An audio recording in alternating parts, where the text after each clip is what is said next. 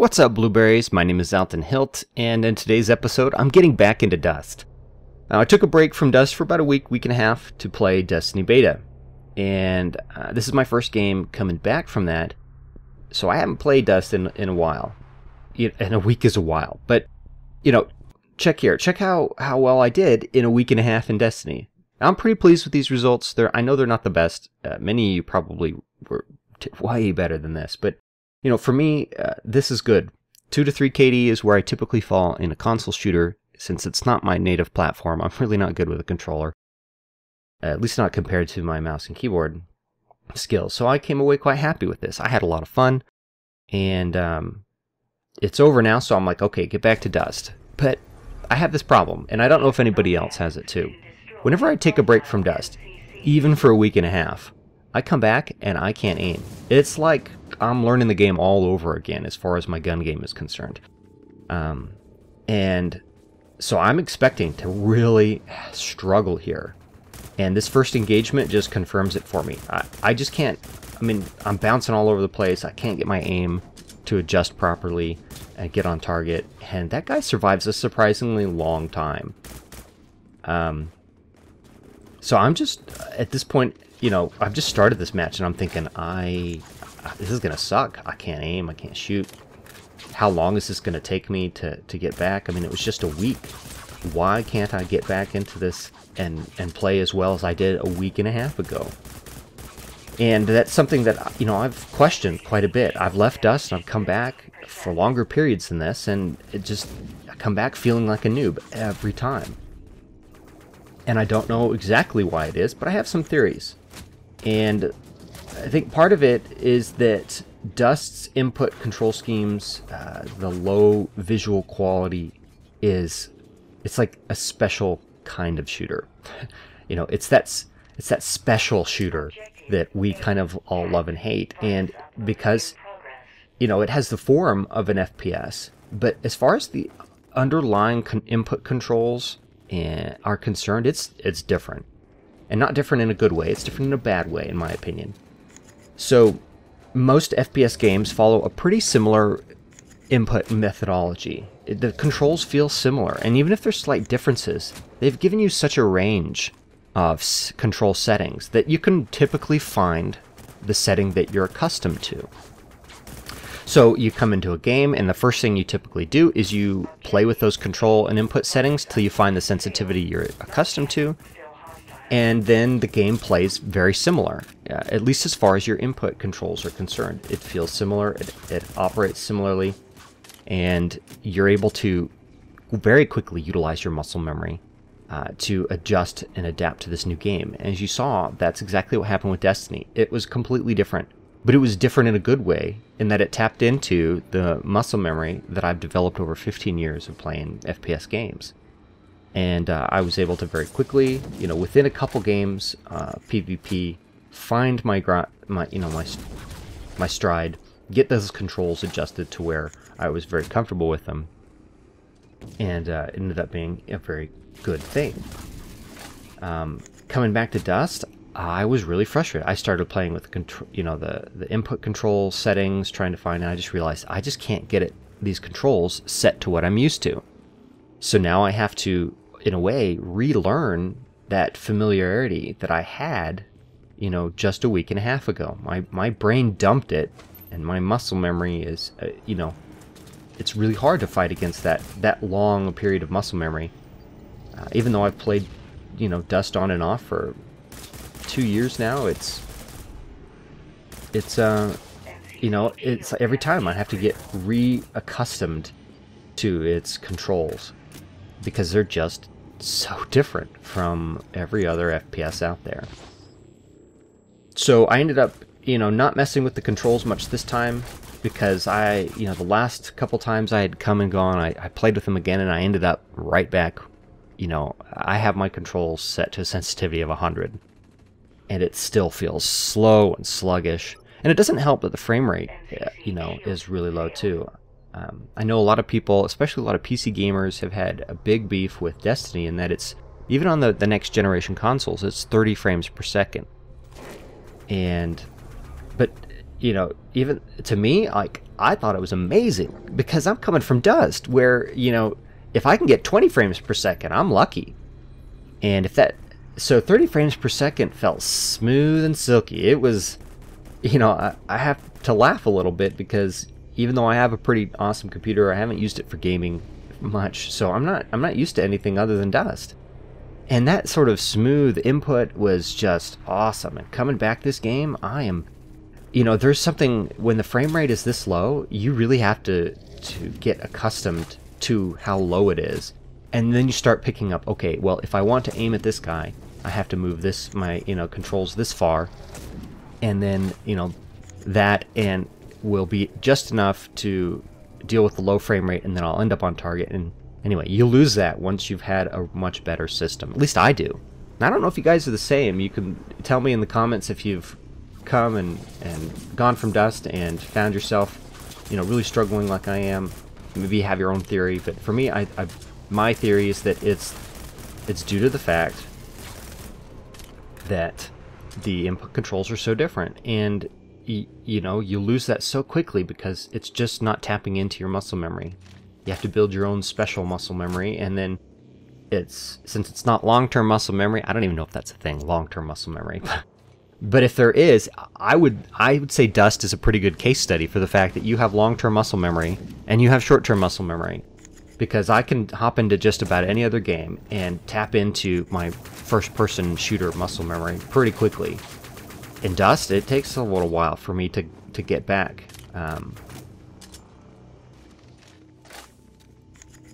So, you know, here's an interesting case study and strategy. You know, we're starting to push on that point, and for the first half of the game or more, we struggled. Because and what's making the difference here, my assessment, is those dropship pilots. We have at least 2, possibly 3, but I know we have at least 2. And they have changed the nature of the game for us. The enemy is now they can't operate with impunity. They're having to seek for cover more often. They can't be out in the open. This is classic military strategy, where indirect fire, which is the closest thing that Pythons provide, or at least indirect fire is the closest thing that they match, forces the enemy infantry to, it forces them to move. You can't just get down behind cover as you can in direct fire. And so the combination of direct fire and indirect fire puts the enemy in a difficult situation. They have to move in order to avoid the indirect fire, but moving also exposes them to the direct fire of the infantry. So we're kind of this is kind of a classic example of what artillery can bring to the battlefield, and the enemy has to move on our objective, but they can't move in the open because of direct fire. And if they stay in, you know, cover for to deal with me as an infantry, they expose themselves to the missiles and, you know, the indirect fire. And I know it's not indirect fire, but it acts like it. And so this over here, there's a spawn point over here. Enemies are coming in over near that null cannon, but they can't stay there. They're really exposed to the Pythons. They would probably love to just sort of peek out from cover and then shoot and go back, but they can't. The fact that they've got this Python hovering around them really forces them. And there aren't any Pythons on them right now, but so anyway, this is something that you know, as a new player, you may not be able to do in Dust. You're accustomed to being able to do in other games, and that's react to the battlefield. If the enemy is doing one thing and you need to do another, you may not have the skill points for it, and that could be really frustrating if you're coming from a game like Battlefield, where, you know, the classes are free, you can switch into them or out of them, and it's really up to your skill as to how well you can perform in any of those classes. Not your skill point total, not, you know, some arbitrary number that determines whether you're good or you have the equipment necessary. And this is something I hope that they change out in Legion, to where, you know, it doesn't take long to get access to the basic suits, and the basic suits are just as powerful and effective. The basic equipment and the basic weapons. And to be honest, I hope they do away with all the equipment tiers. I think there should just be prototype, and there should be lots of different variety, and they should, you know, have different effects on the battlefield. But get rid of equipment tiers, and then make it so that when you do get into your basic prototype suits, they have meaningful suit bonuses, and they're just as powerful as far as damage and EHP as the advanced specialized suits. And what the specialized suits do is give you, you know, unique abilities for the, you know, that particular race, like, you know, having reduced fitting costs for, you know, Caldari weapons if you're in a Caldari assault suit, and being able to carry more ammo for that particular type of weapon. You know, just things that make that the advanced specialized suits cool, and really allow us somebody who's has a specialty to enhance that specialty, but not give them such a distinct EHP module fitting benefit. And you want to make those basic suits, you know, really easy to get into, not require a lot of skill points, because you want your players to be able to react to the battlefield, to be able to fulfill a large number of roles. And you're just not going to be able to do that if if Legion follows the path of dust and requires millions and millions of skill points to specialize into, you know, one role. Now, you can be semi-effective if you don't take everything to 5 and you spread out and you get 3s and whatever. But then you're always going to be outclassed in every role that you fulfill, at least as far as the straight up numbers go. Now, I think I'm proof, you know, and there are a lot of people that are proof that, you know, the equipment, the module, the skill imbalance doesn't mean everything.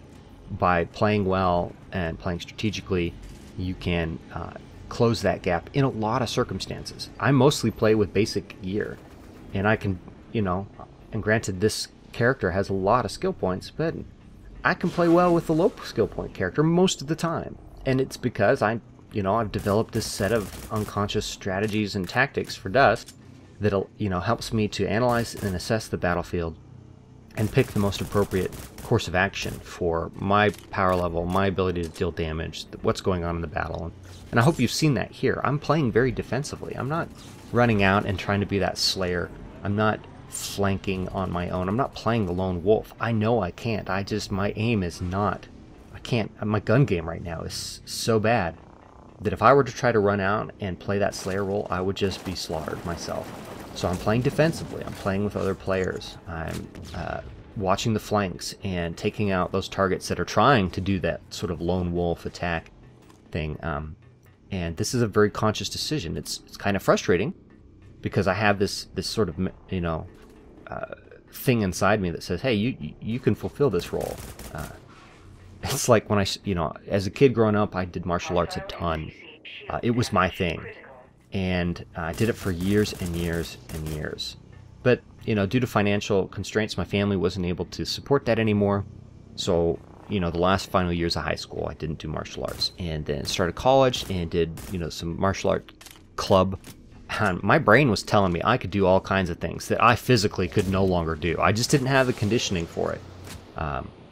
And that's what I'm experiencing this game in Dust. My brain's telling me, hey, you can be that slayer. You can go run out there. You can flank. You can do all these really, you know, things you're accustomed to. But I just can't. I know I can't. So I'm fighting that. And I'm, you know, because my set of strategies is telling me, no, you're really struggling with your gun game. You need to switch it up. You need to do something different. Play the support role.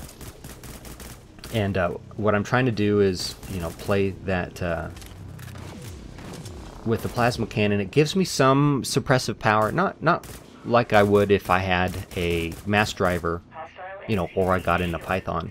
But it gives me some suppressive ability, makes the enemy kind of think twice before approaching.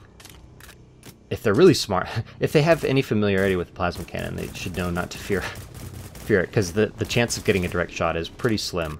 And it does happen, you've seen it this match, but it's not like the mass driver where you can just sort of spray an area and deal damage to a lot of people. And it's like, I have to get direct hits or the plasma cannon's useless. And if there's a bunch of enemies, only one of them is getting that direct hit, and most of the others are going to take less than full splash damage. And I'm fine with that. I like the direct hit nature of this weapon. But a lot of people still kind of fear it, and as for its sort of suppressive capabilities. And so that's kind of how I'm playing. Defensively, I'm using the plasma cannon and the combat rifle together to sort of suppress the enemy, prevent them from having free roam and reign. We've done a pretty good job since we took that point of preventing them from massing up, and the enemy's done a pretty poor job of adjusting tactics to counter our pythons and to deal with the fact that we've been pretty solid. We don't have a lot of players running off and playing solo, and so one thing, you know, that holds true in a lot of games is that numbers count. You know, if there's 3 of us shooting 1 of you, odds are we're going to win. So, you know, this particular video has been a little bit scattered all over the place, but I just want to highlight that, you know, it can be a struggle to get back into Dust, even if you take a short break. Now, applying the right strategies and tactics, you can do well. In this match, I ended up going 15-1, and that really surprised me. I was really surprised by that number, that result, considering how poorly I was able to aim. But by applying the right equipment and the right tactics, and having a team that was doing the same, really paid off. So in this case, that, you know, the team members, we were just performing well. We just jived. We weren't really communicating any of that, but we, you know, it was a good match for that. But anyway, I hope this has kind of been insightful into getting back into Dust, and at least one way that you can deal with, you know, the learning curve that you'll experience. As always, my name is Alton Hilt, and I will see you in the sandbox.